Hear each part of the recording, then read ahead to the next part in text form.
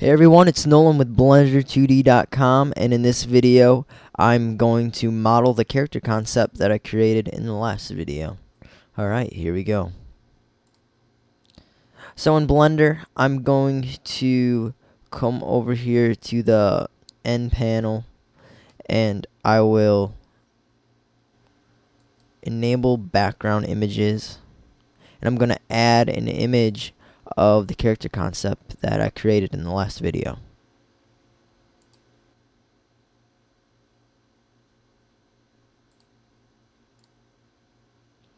Okay, there he is.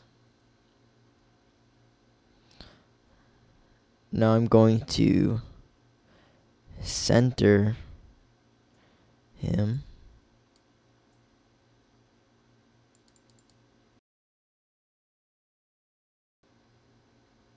Okay, and the first thing I'm going to do is I'm going to Control R, split this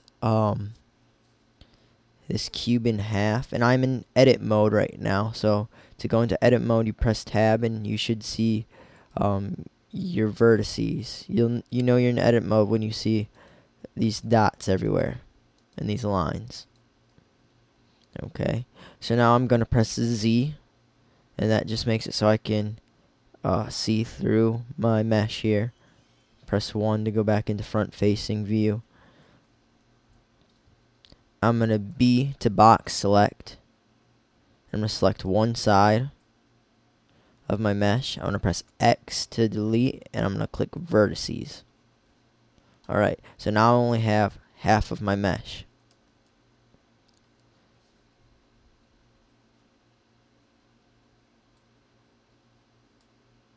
Alright, now up here, go to the modifiers tab, and we're going to add a mirror modifier. Alright, now everything you do on one side is going to translate to the other side. Okay, we're actually going to enable clipping over here in your modifiers tabs under the mirror modifier that we added. Okay. Now with X-ray mode enabled, by pressing Z, I'm going to box select these vertices and drag them out to the edge of my character, and by highlighting an edge and pressing E to extrude, I'm going to create more vertices to work with. And I'll continue doing that with the upper portion of my character as well. E to extrude, box select these vertices and drag them where they need to go. Okay. Alright, so here's what we have so far. We don't want our character to be flat, so now we're gonna have to kind of pull him out and make him more round. I'm gonna turn on proportional editing. I'm gonna actually switch into side view, and with that vertex in the front selected, I'm gonna press G, and I'm gonna have this wide. Just using the scroll wheel, make the influence pretty wide.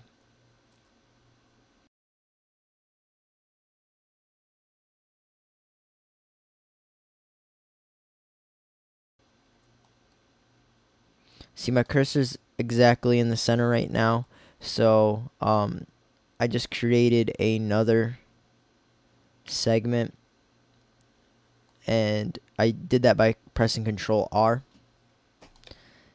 But I want to extrude this, not extrude, but just push it out a little farther to give him more of that round look. So I want to actually, I'm going to use the size tool, so I'm going to press S. But you can see as I have to turn off proportional editing first, otherwise I'll size everything that's in the influence. If I just go out like that, it looks a little funny. So I'm actually going to do it from the center by going to pivot point and selecting 3D cursor. And I just need a little bit. It doesn't need to be a lot. That's good enough.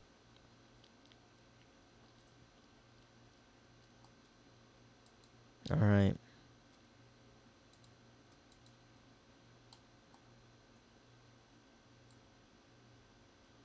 And I'm actually going to turn proportional editing back on. Lower the influence. And round them out a little bit. Oops. Now if I press A to select all, and I use the smooth vertex tool, that should round them out a little bit as well. Maybe I'll smooth one more time. Alright. There we go. That's exactly what we're looking for. Except this is a little taller. Now we're gonna work on one of his legs. So I'm gonna go into face mode. And I'm actually gonna have to disable clipping and merge for right now. I'm gonna press E to extrude, and I'm just gonna press the right mouse button, and before I select anything else I have to turn off proportional editing and shrink it down.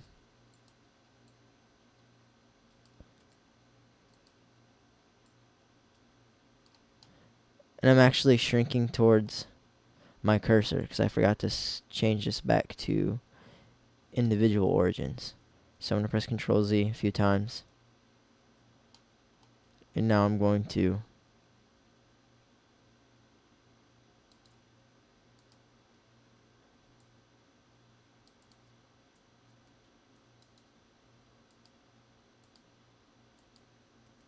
there we go. Median point's the way to go. Alright, now his legs are kind of, they're round, so I'm going to take these two, I'm going to shrink them down, and I'm going to go into vertices mode and grab the vertices and make them somewhat round.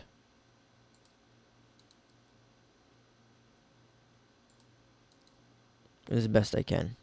It's more like a hexagon, I think. 1, 2, 3, 4, 5, 6. Yep. But that's okay. I'm gonna grab these two vases, and I'm gonna click smooth vertex a few times.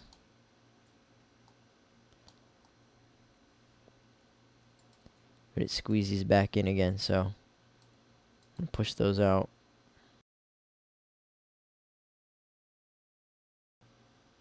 Oh, and remember to enable clipping and merging if you're at all gonna move the center vertices or segments.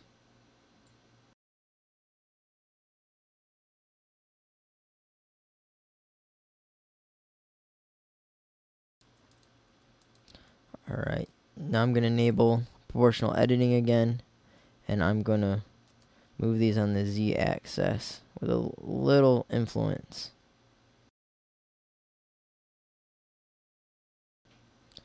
Alright. So now I'm gonna press E to extrude, and as I go down, I'm gonna stop, and I'm gonna size them up a little bit with S.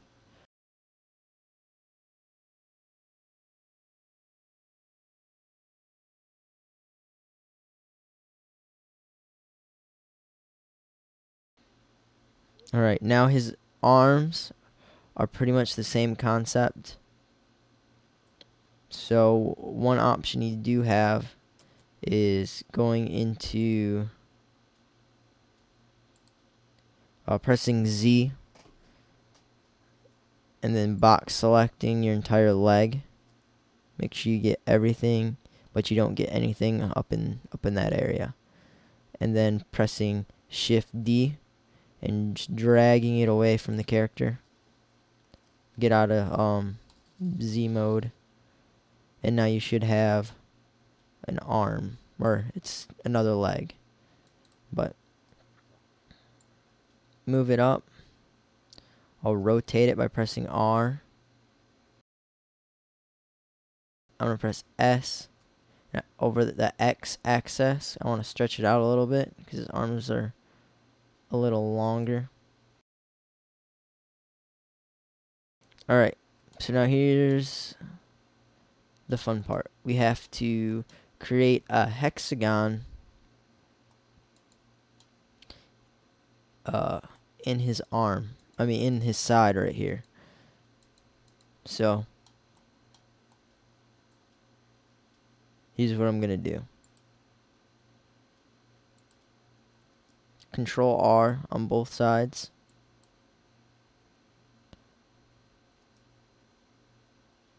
And then Control R right there. I'm gonna delete. I'm gonna go into face mode, and I'm gonna select these 4 faces and delete them. If you select it and press Control L, it will select all the faces and stuff that are actually linked to each other. So I won't select anything over here. And looking from top down view, I can almost top down view. I can see that I need to come over this way a little bit, and I need to come up. Okay, and so now I'll switch over into vertice mode, and I'll try to line these up as best I can. And I actually added one too many, I cut it too many times. Because see, now you can see that I have this kind of, there's no vertice for this one to connect to. So I'm just going to press Control R. I'm going to split this again. And press S. Oh, disable proportional editing, press S. Kind of give that a little more of a roundness to it. But I have to push this vertice back, because when I pressed S, it extended it out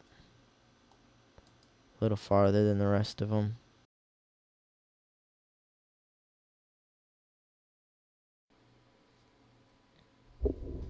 Alright, so next we're going to connect the arm to the body by adding faces between all the edges. So we'll switch to edge mode, and we'll just select the edge right across from the other edge, that's the body, and press F.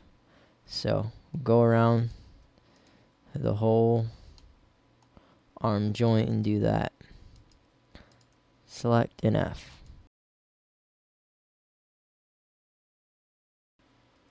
Alright, now we have to create the antenna. So I'm going to make it in this region right here. E to extrude. Oh, turn proportional editing off. S to shrink.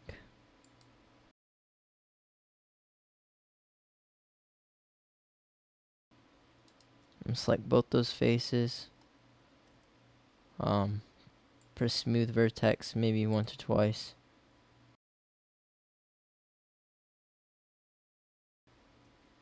Alright. Press E to extrude. S to shrink.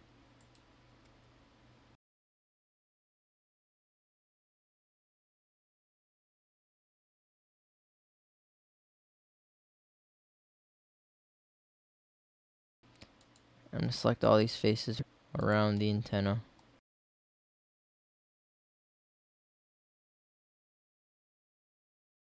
Alright, now press smooth vertex. There we go. That looks nice. Alright, tab out of edit mode.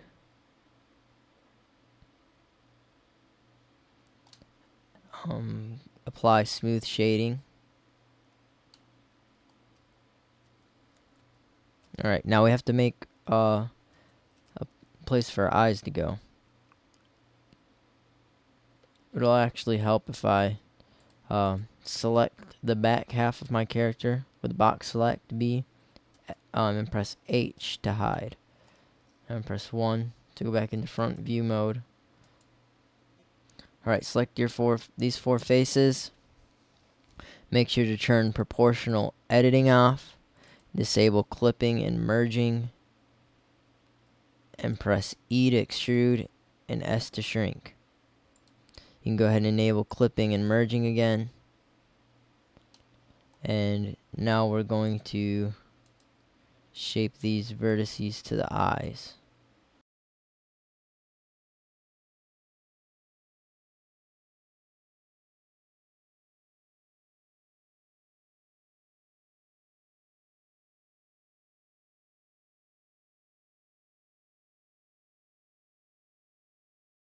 Just press Control R to add another loop within that eye.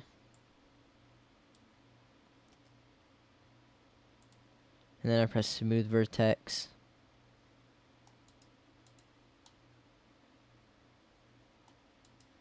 And I'm going to select these middle faces again, and I'm going to press E to extrude. I'm going to push it back.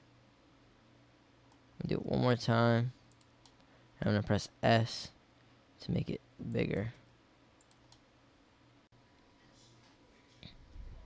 Alright, so now we have two eye holes. It's time to make a mouth, so we'll tab back into edit mode.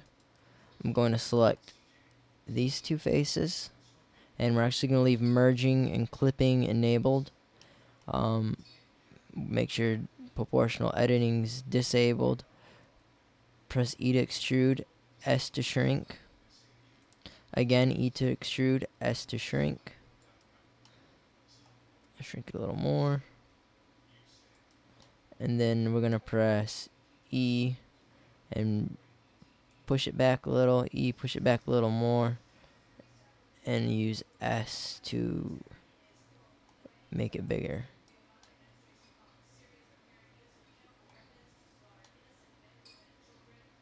Alright, now tab out of edit mode. Let's see what we have. He looks good. Let's add a subdivision surface modifier. See what he looks like smooth. Alright, it looks great. Okay, so in the next tutorial, I am going to color him, give him shading, use lighting, and show you guys how to use freestyle to make him look like a 2D character instead of a 3D model. Alright, so until then, have fun and continue learning.